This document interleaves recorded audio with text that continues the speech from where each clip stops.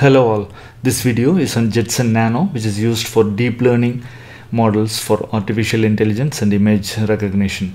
There are 2GB and 4GB variants. We are using 4GB variant in this video. Other models are Jetson TX2 and AGX Xavier, which are all much costlier than this 4GB model. This Jetson Nano is a system on module, that is SOM. It has got a carrier board and a computer on module.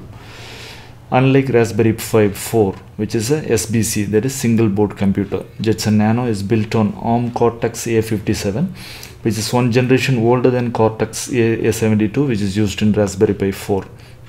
Jetson Nano has no inbuilt Wi-Fi or Bluetooth, but has Ethernet port. You can add Wi-Fi dongle or M2 slide in Wi-Fi.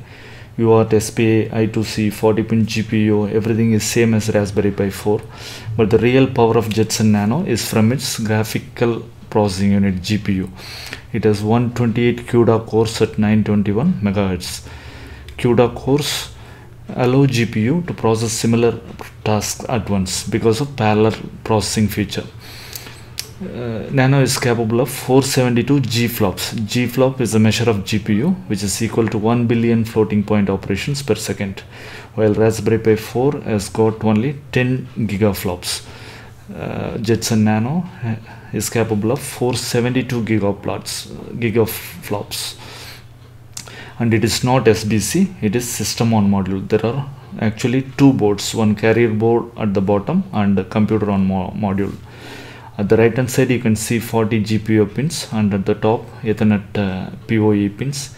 At the front side you can see the Ethernet port and 4 USB 3 ports, and nearby that one DP is there, that is a display port on top, and to the bottom is a single HDMI which is capable of 4K. And for power you can use this barrel socket.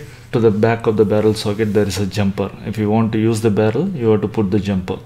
And to the back there are two camera ports. This is CSI camera connectors, and Raspberry Pi version 2 camera is supported in this Jetson Nano. You can use the same camera for this.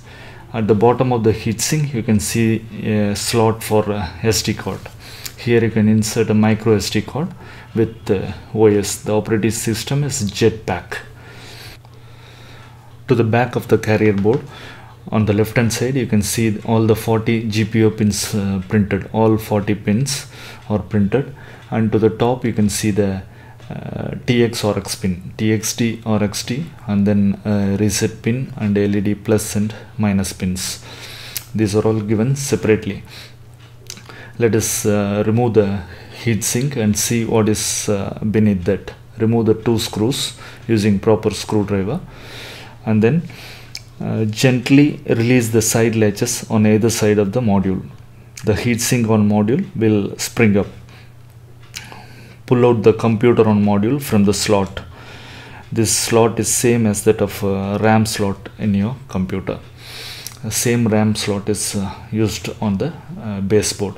Just gently pull the heatsink outside so that the Jetson Nano module comes out. This is called SODIMM module, the Jetson Nano module, that is plugged onto a carrier board. So it is not a single board computer, two boards are there. And near to that slot you can see another socket at the bottom where you can plug in a Wi-Fi module. This is a M2 key slot. You can use Intel dual band wireless AC 8265 module with external antenna for Wi-Fi facility. Yes, Jetson Nano has got no inbuilt Wi-Fi. To the bottom of the Nano module you can see SD card slot where you can slide in a micro SD card with the operating system. The operating system used is Jetpack operating system. The image of the operating system you can download from the official website. The latest version is Jetpack 4.6 while making this video, and you can use Belino Etcher to flash the image onto the SD card. After flashing the image you can slide in this SD module onto the slot. Minimum 32 GB is required, and always use class 10. For sliding in the SD card, you need not remove the heatsink. Just to show the parts beneath the heatsink, I removed the top module. Now let us gently replace the heatsink by putting back the side latches and then put back the screws of the heatsink. On the top of the heatsink, there you can see 4 holes for fixing a fan. This is 4-wire fan, and you have to purchase it separately. On the top you can see 4 pins for that. These are all PWM pins for controlling the speed of the fan. As this module will become really very hot, this fan is must. And there is a barrel jack, and if you want to use the barrel jack, you have to put the connector. There is a jumper here. You have to remove the jumper and put it on these 2 pins, so that you can use 5 volt 4 ampere on this barrel jack. The micro USB is for using 5 volt 2 amps only.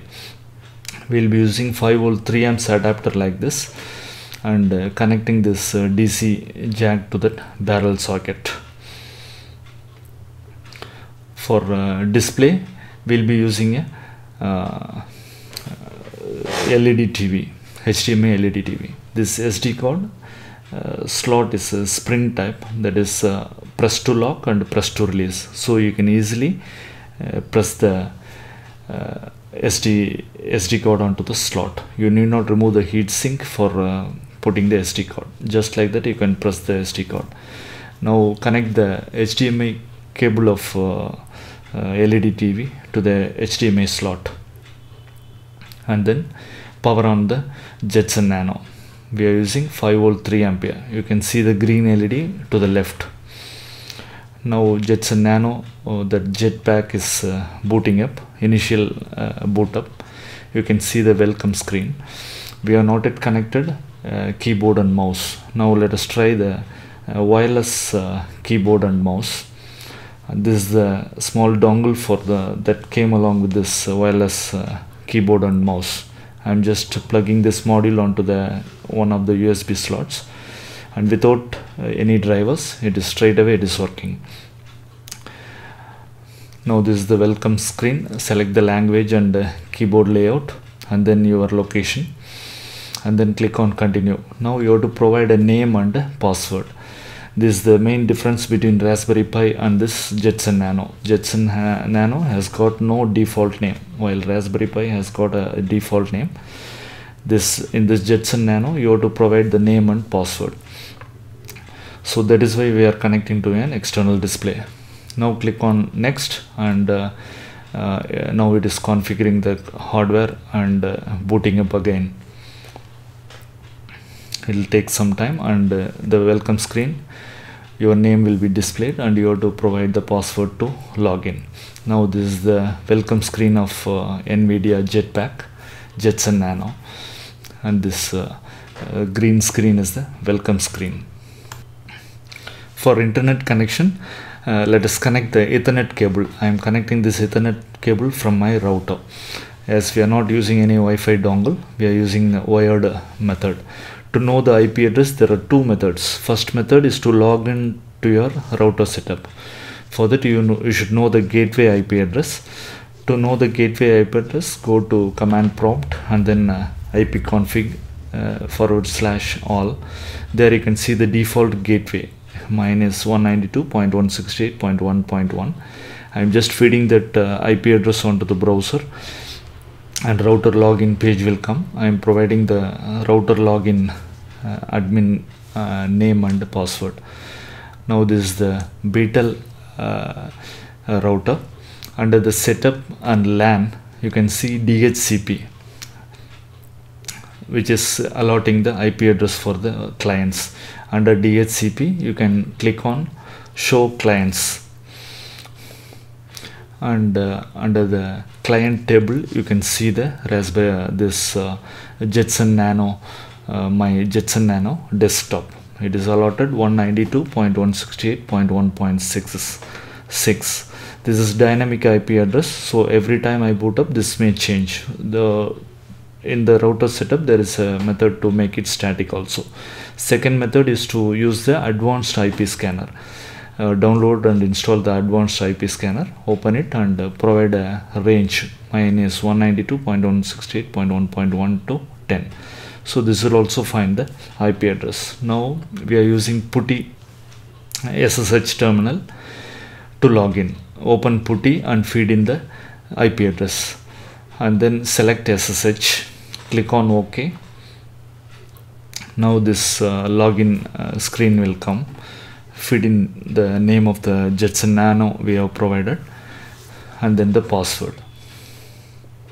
Now you can see the prompt, desktop prompt, the dollar symbol and tilde symbol. You can use clear to clear the screen. You can use this is actually Ubuntu screen, so you can use all Linux commands, ls for listing and cd for changing directory, and ls-l to list the list view. So all Linux commands you can try. This is nothing but Ubuntu operating system. cd ... will go one directory backwards, and pwd is present working directory. Now before installing any other application, let us do an update. Use sudo apt-get update. This will update the Jetson Jetpack. Use clear to clear the screen. Now we will install xrdp. This is for remote monitoring within the same local area network. Sudo apt-get xrdp will install xrdp, which is an open source remote desktop protocol.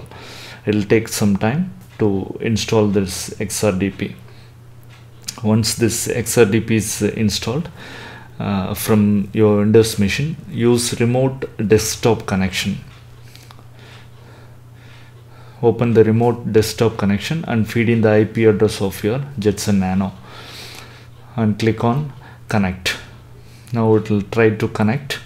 It will open a new window, xorg, and under this also you give the username. That is the username of Nano and the password. Now click on connect. Now it will try to connect. Sometimes this may trip immediately, that is it will switch off immediately, or it will hang before showing the Jetson Nano welcome page. So xrdp is not directly working on this Jetpack. Now there is a solution. For this you have to install another xfce, that is install a new lightweight desktop. Sudo apt-get install xfce. xfce is lightweight desktop. Install this. It will take some time for installing. So along with the xrdp you have to install xfce also. After some time it will get installed. xfce is installed. This xfce consumes very fewer system resources. After installing xfce, now you have to set up a .xsession for xrdp. For this use echo command, echo xfce4-session and then greater than symbol and a tilde and /.xsession. That is we are firing up .xsession. After this you have to give a restart for this. Restart the service of xrdp. Use service xrdp restart. It will ask for the password. Provide the password you are given for your username. Now you have to give a reboot. Sudo reboot. This reboot is a must. After reboot, start the remote desktop connection from your Windows. Now provide the IP address of the Jetson Nano and click on connect. It will open the xorg window. Provide the username and the password of your Jetson Nano and click on OK. Now it will try to connect. This is the welcome screen, and this is the opening screen of the xfce desktop. That is the rat symbol is there. This is the opening window of xfce. It is a lightweight desktop and it works successfully with the Jetson Nano. At the bottom you can see the terminal icon. Click on the terminal icon and you can do all Linux commands here. and near the terminal icon to the bottom there is a browser symbol. Click on the browser to open the web browser. Now if you go to YouTube and then click on any 8K, 4K or 8K videos, it will work flawlessly.